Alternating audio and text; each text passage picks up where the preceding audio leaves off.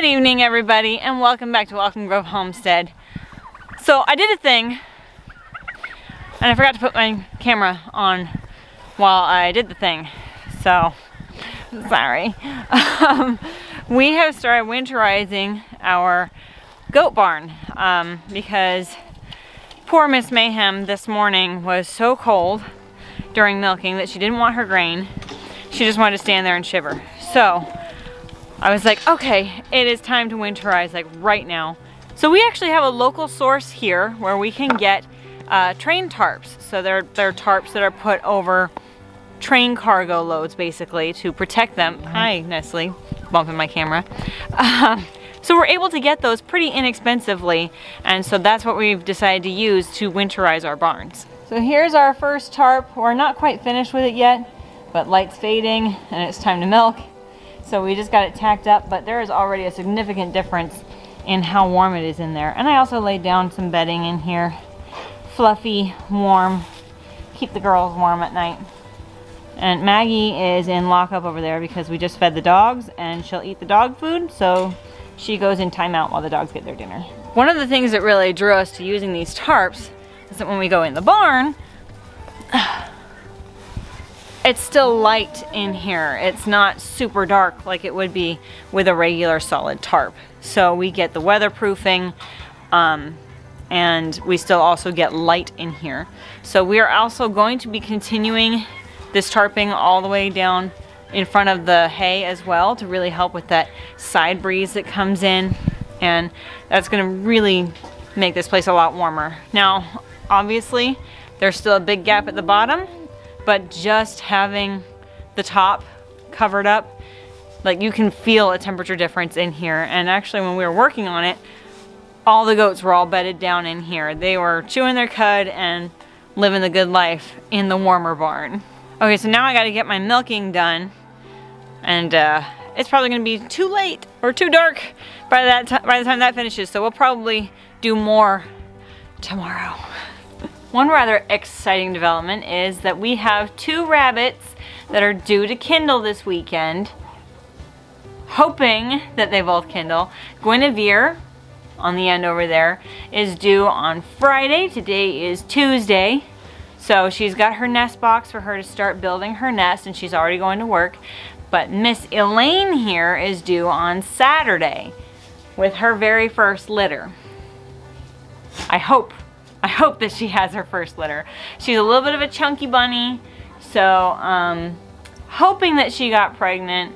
If she didn't, then it is what it is. We'll try again when she's lost a little bit more weight. But since I was already breeding Guinevere, it's a good idea to try and breed 2 does at the same time, just in case you need to foster anybody.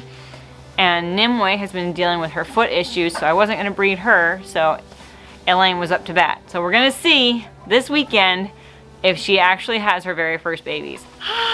Now let's do the milking.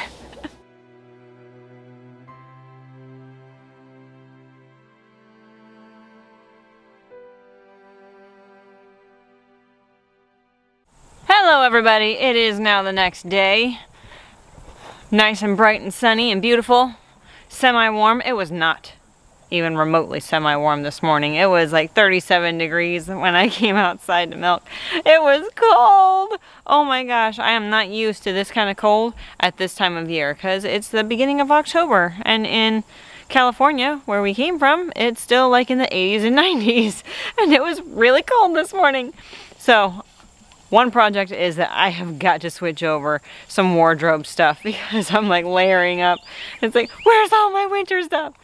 Anyway, the goats did great in their tarped area. Came out this morning, nobody was shivering or excessively cold. They were perky, like there's a noticeable difference for these girls already in the enclosed area. Now, the Nigerians are being locked up inside of the lockup pen at night. Over here. That is mostly just because before I had this tarp up, that was how they stayed warm, was I put them in there. They had more insulation, they had bedding, and it it just kept them warmer.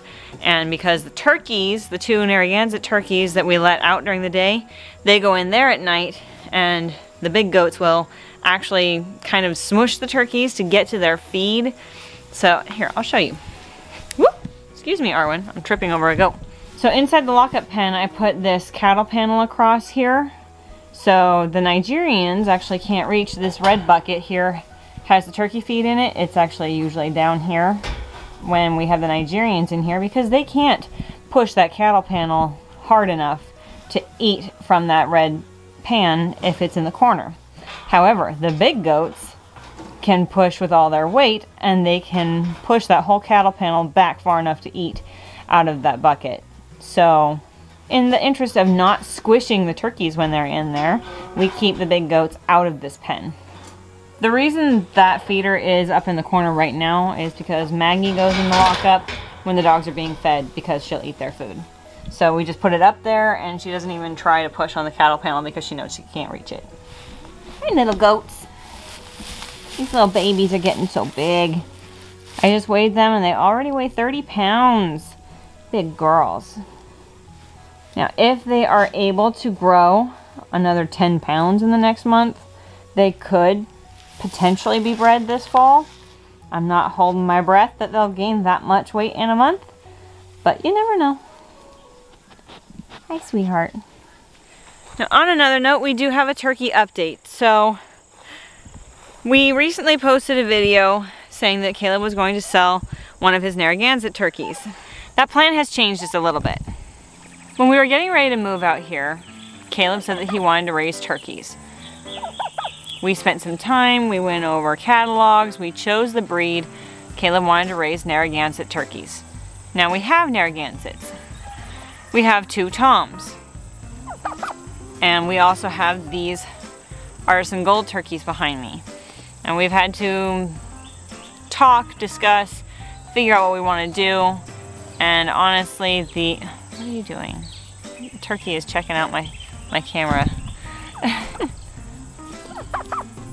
He really, really likes that screen. Hi.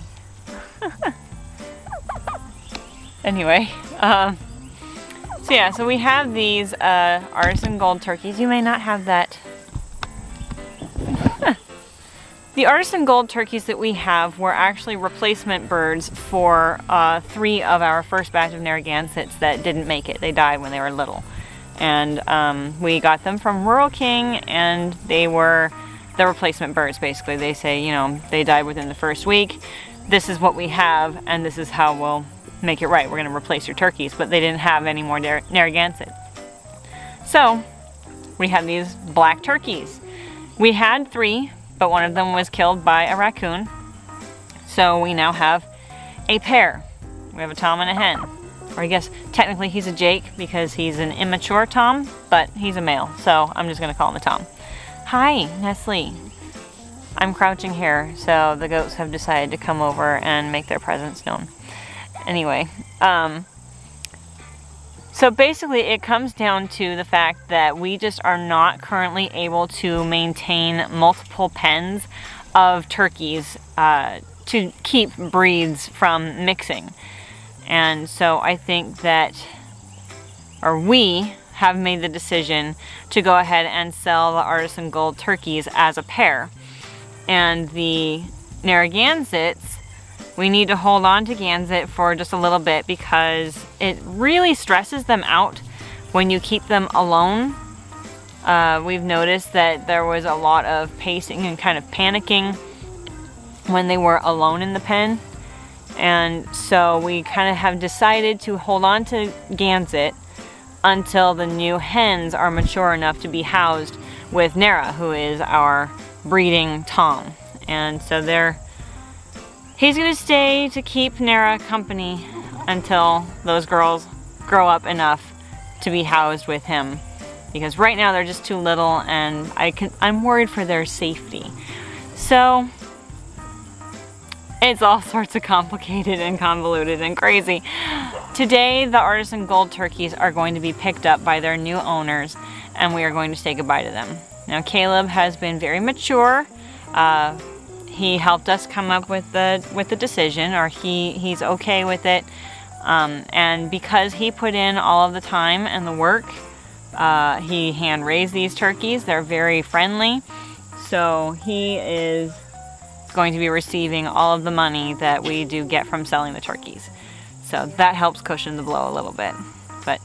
So yeah, we're going to be saying goodbye to Arda and Gold, the turkeys, but they should be going on to a good new home.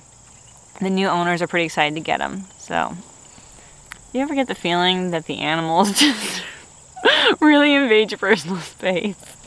These two are funny. They have been making friends. And I think Nestle wants to be friends more than Jane does. The other day, Jane was laying on the ground and Nestle wanted to lay down next to her. She starts to lay down and Jane was like, nope, and jumped up and ran off. But today, Miss Nestle is in heat, so she's yelling to all the boys. Jane is wagging her tail a lot, so she's giving a signal that she might be in heat, but I know that she just had a really strong heat, like last week. So I'm not really sure what's going on with her, because before, like last week, she yelled for 3 days. Tail wagging, slobbering, like she was a mess. And now she's wagging, and she and Nestle are keeping each other company as the lovelorn females, wanting the boys to come over and hang out. So they commiserate together that there's no boys over here. Alright guys, it is a bit later in the day. The turkeys have been picked up, and we are working on some more winterizing over in the goat barn. We are going to get some of the hay storage covered up so that doesn't get wet, helps cut down on the wind that comes in and bothers the goats. It's going to be fantastico. So first of all, we got to get this tarp cut to the measurement that we need, which for the 2 sections in our barn that has hay in it, it's going to be about 25 feet long. So we're going to cut this thing to be about 25 feet long, and we're going to do 20 feet wide, so that we can double it up and make it come down about 10 feet, and that will help really cut down on wind and moisture that's going to be getting on that hay that's close to the edge.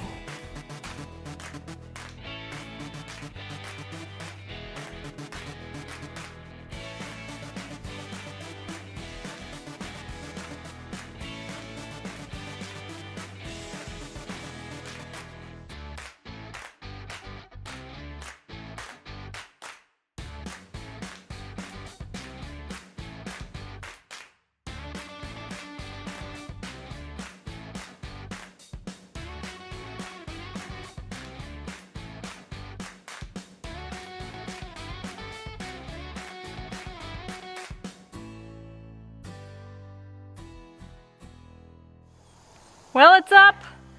We had a couple of harrowing experiences there. It's an 8-foot ladder that I was on top of, and the ground isn't totally level. It's kind of hard to show in the video, but basically this end over here is a little bit higher, and as you're getting farther down the barn, the ground is sloping down just a little bit, but you know, the top of the barn, it's level, so you're having to get a little bit higher on the ladder as you go. So toward this end, as I'm working on it, I put a screw in, and then it must have disturbed a carpenter bee who was in his hole, and I swear there was no wind-up sound. I mean, you know, at least with a carpenter bee, they're loud enough you can hear them.